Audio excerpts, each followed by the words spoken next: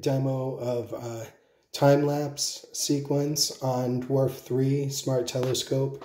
So here on mode selector, you're in time-lapse. Then I'm going to hit function, and over here on settings, you can see there's an interval and shooting duration.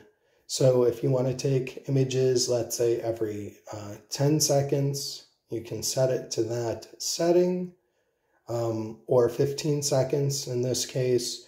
You can tell it how long you want to shoot for, and it will continue to take a video. It will spit out a video based on these pictures that it snaps every 15 seconds. So I'm going to hit start. It's going to start taking images.